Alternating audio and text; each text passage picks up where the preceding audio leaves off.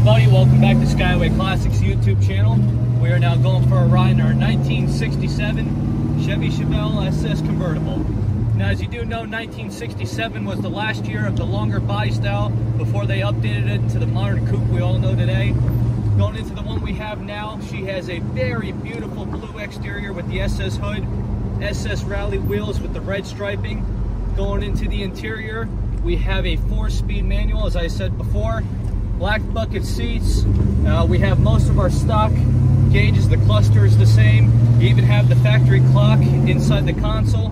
The only updated thing that I see here is the retro sound radio, which 95% of classics were redone like that. But now let's go deeper. Now, to give you a little fun fact, this is a true 138 SS car. You can see it by the VIN number. Going into it a little bit deeper, as you look into the engine compartment, we have posted a picture of the front stamping that does match the VIN number. So this is possibly a matching numbers car. Even better, it is a big block, which is every person's dream, including myself. You also have the 12-volt rear end to give you a little bit more power.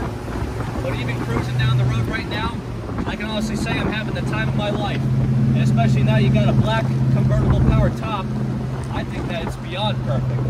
But as for now, we're going to cruise a little bit, get it turned around, and up on the lift.